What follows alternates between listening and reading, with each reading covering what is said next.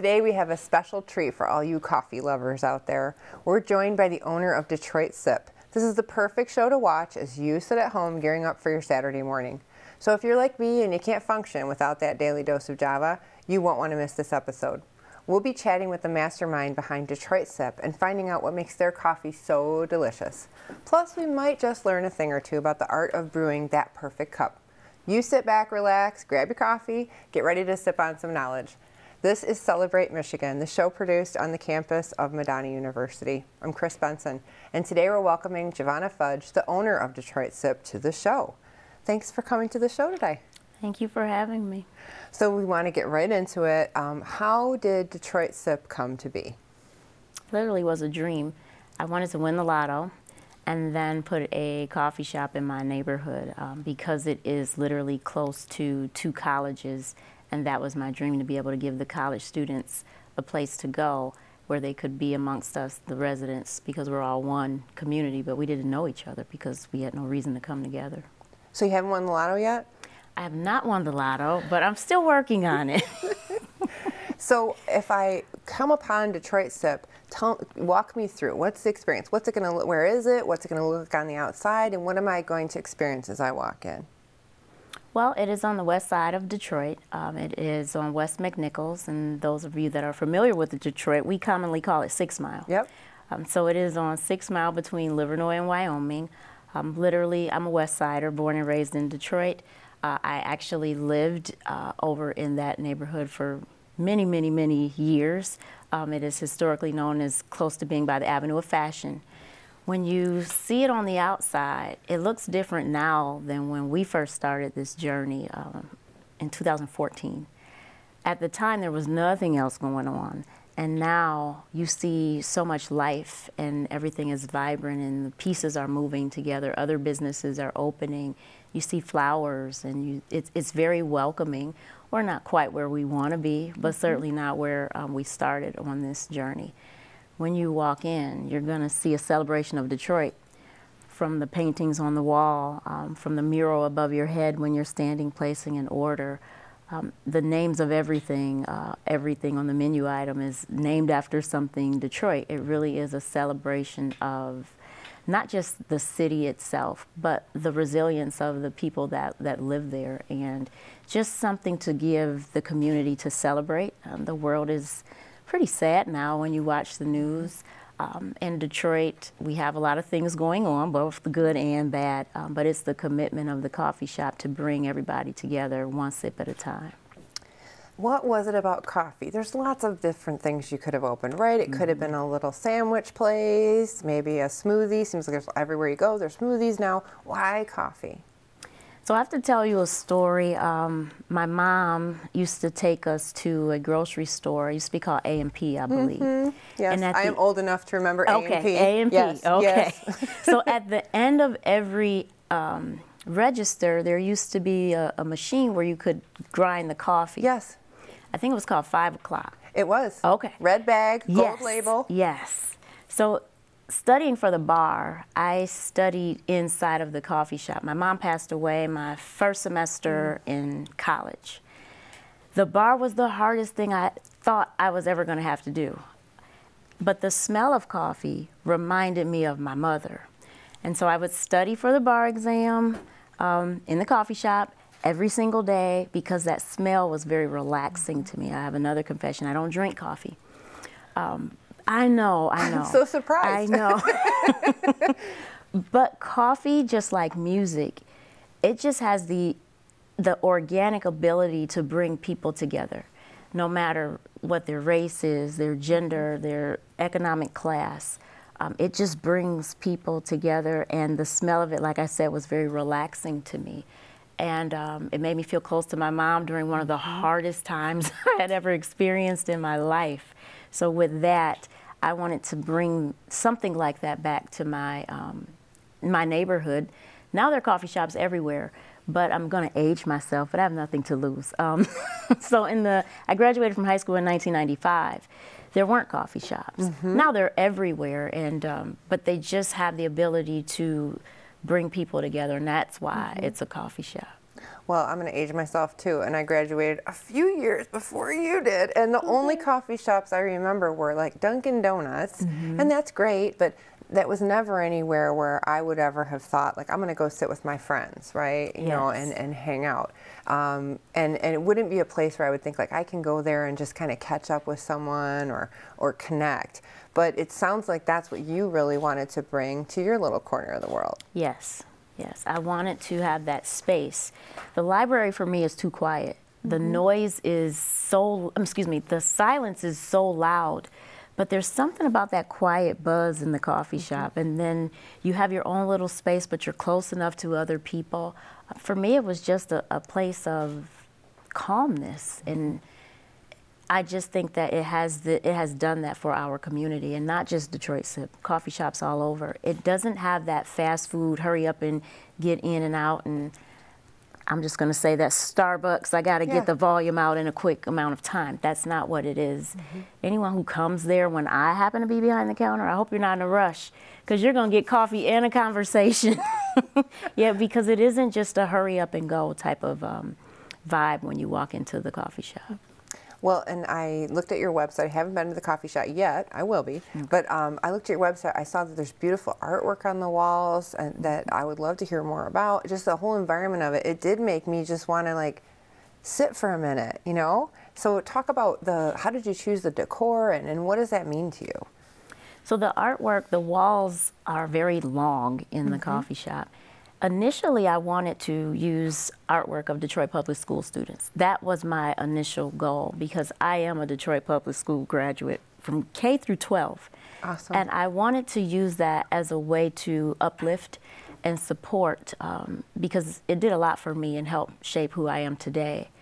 And whenever budgets are cut, the arts seem to take the largest hit. And that was the goal. I haven't yet met that goal. I haven't given up yet. But it has, the walls have been graced with artwork from various places. Photography, we've had some photographs that were available for sale that customers have come in and purchased. And we've had tons of rotation so that children who sell their artwork get 100% of whatever the cost is that goes to the students, so that it's uplifting them and just a small way of giving back. Oh, that's wonderful. I can't believe we have to take a break already. So you go refill your coffee at home. Come right back, because we're going to hear more about Detroit Sip. See you soon.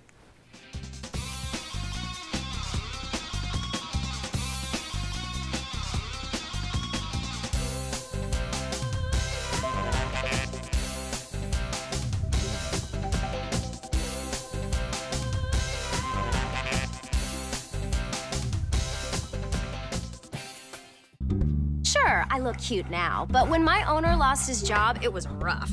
I was living on the street, and one night, me and this Cocker Spaniel got into it so bad, I wound up looking like an ice cream cone. I cried a little bit, but thankfully I got rescued, so I'm running, I'm jumping, all back to my old self, and I'm ready to give unconditional love, even if you put a lampshade on my head.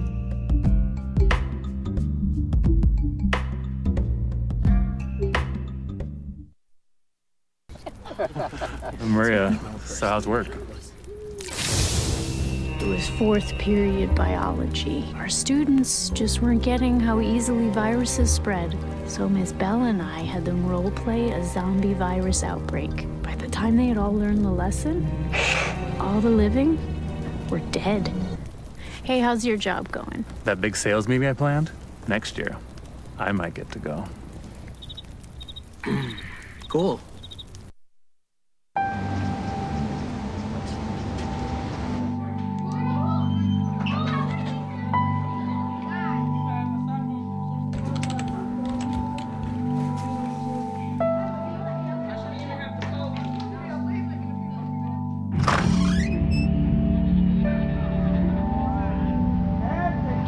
When life's this hard, it's no wonder 7,000 students drop out every school day. Visit boostup.org and help kids in your community stay in school. What to expect when you're expecting. Like here. A teenager. Today, I'm going to show you how to teen-proof your home. First step, hide the car keys. Preferably somewhere they would never look. Challenges will come up.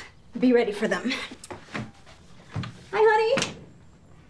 ready for the... Mom, you don't use mannequins in the mannequin challenge. You don't have to know it all to be a perfect parent. Thousands of teens in foster care will love you just the same.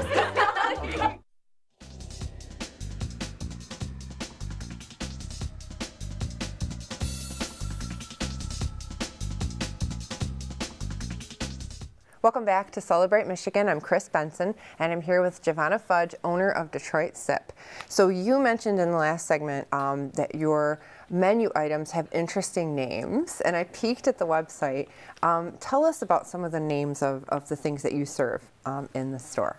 So one of our frappes is called the Joe, and that's after Mr. Joe Louis. Love it. And we have the Motown Mocha. That's after the music, awesome. After Motown. Belle Isle is our light roast, so the Belle Isle Blonde. Nice. We have McNichols Morning, which is the dark roast because we are on McNichols. We have Hastings Hot Chocolate. My favorite drink is I-75, the chai latte, named after the freeway. The Americano is called Auto Americano. Everything on our menu item is named after something Detroit. What's the most popular item that people come in for? Is there one thing that you feel like you're always making those? The Mount Carmel Macchiato, okay. Named after the former hospital. Yeah, It used to be Mount Carmel. I think that's the most popular drink. But I-75 is catching up. Okay, because there are a lot of non-coffee drinkers that come and they patronize every day that we're open. Yeah. So different, and you know, for the uninitiated, I guess I should say, you know, if you're not looking for coffee, if coffee's too heavy, what might they order if they're like, gosh, you know, like you said, I'm not really a big fan of coffee. Mm-hmm. What would you recommend for them if they came in and said, well, I just want to try something? So we do loose leaf teas. Okay. My favorite tea is Boston Edison, named after that historic Detroit neighborhood. We have smoothies. One of them is called the Palmer Park. We have frozen lemonade, that's called the Six. We have tons of Faygo. Yeah, I saw that you've got Detroit products. Yes. Tell me about that. Everything Detroit. So we have Better Made chips. We have Town Club, which you have to be a certain age to remember Town Club. I do, thank you. Town Club soda. Yes. Glass bottle. Bottle. Get the bottle opener out. Yes. Well, now you don't even need to do that. You can just screw the top right on off. There you go. They still have the glass bottles. We have Vernors. We even carried the black cherry Vernors during the limited edition, the time that they had that, so you can make a Boston cooler if you wanted to. How fun. I'm really aging us, aren't I? That's okay. Our audience might be in the same, if they're watching, they might be in the same bracket. Close to our age, okay. Then I don't feel so bad. But yes, yeah, the Better Made chips and, you know, things like that. So we don't sell any of the national brands, so to speak, because I just really wanted to be intentional about uplifting hometown products. And you mentioned that you work behind the counter, so you do all the things? I'm not the greatest. I will say this, if you ever get me, you're going to get coffee and conversation, but I also give you a disclaimer. If you don't like it, don't Yelp me, just tell me, and depending on if it's close to my barista coming in, I'll ask you to wait. Other than that, I'll just try it again. But I do my best. And I just consider this opportunity, anybody can learn coffee, I'm living proof. But there's some intangibles, and it's those things that really matter. And I believe that's why Detroit Sip has thrived the way that it has because of the experience. And you said, tell me when it started. Again, 2014, did you say? So the building was acquired in 2014. Okay. But there was a lot of crying, tears, sweat. The doors officially opened as a coffee shop in 2017. And so you were open and then experienced the pandemic. Yes. How did that affect you and the people that came to love Detroit Sip? I'm very cautious about this conversation because my business was blessed immensely through COVID. But we were closed 19 months during that time frame. I never expected it to be that long. Sure. But because the world was on pause, I was able to study the business and work on the business as opposed to being worried about working in the business. And because of that, it enabled me to develop some relationships and learn some things and adjust quite a few things so that when we did reopen, that we were working smarter, not harder. So it did hurt a little bit. I was asked during that time frame, well, why don't you just pivot? You can do curbside, you can do carry out, but that isn't what Detroit Sip is. So I did not want to change that. And I also didn't want to jeopardize anyone over a coffee bean. You know, that area code 48221 was one of the hardest hit. Yeah. And I just wanted to be responsible because making profit over people didn't matter to me. And I'm not saying people that were open. Sure. Don't misunderstand what I'm saying in any way. But I was confident that my employees were taken care of because of that, you know, the pandemic emergency funds. So with that, with them being taken care of, and I could responsibly do my part, I just felt like that was what I needed to do for my business. And we were all trying to figure things out at that point in time, but I imagine, do you remember reopening and the first kind of people that came in? What was that like? What was the response like when people saw the doors were open again? I was I was more nervous with the relaunch than I was for opening. Because when you open, it's easy. There are no expectations. So people they just came open-minded and everyone was eager. But the pressure of where had my customers been for 19 months? Had they forgotten about us? Would they want to come back? Are they angry? You know, I just really didn't know what the response would be. And it was so overwhelmingly supportive. They came back. Some had children. And I'm thinking, wow, when did this happen? So it really was like a reunion. And it was better. It exceeded my expectations, and all that time I spent worrying was wasted energy. Oh, bringing good feelings into the community. I love it. I love it. Well, again, we have to take a quick break, refill again. We'll be right back with more Detroit Sip. Stay tuned.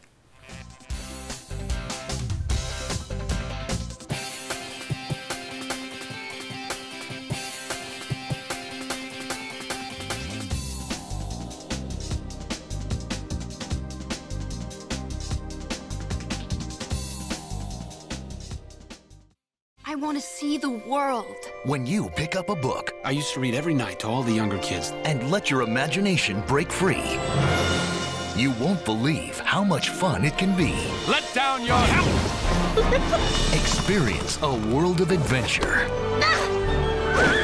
excitement, and endless possibilities. Get tangled up in a good book.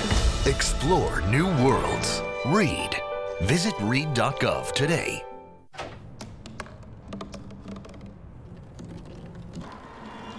Everybody has a dream.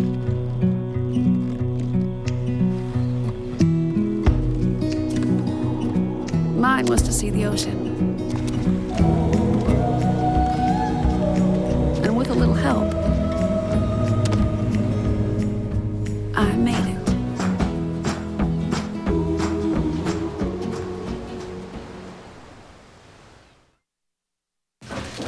Mom, can I have $1? Yeah, it's right. I think my purse is upstairs on the bed. It's not here.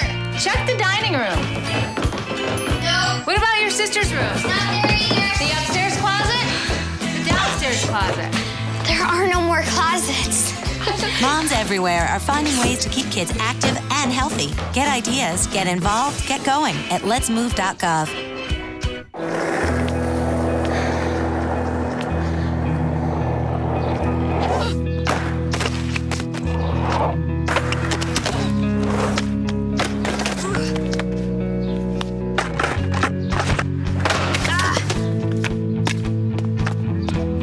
Kickflip 6 stairs takes determination. So will getting into college. I've got what it takes. So do you.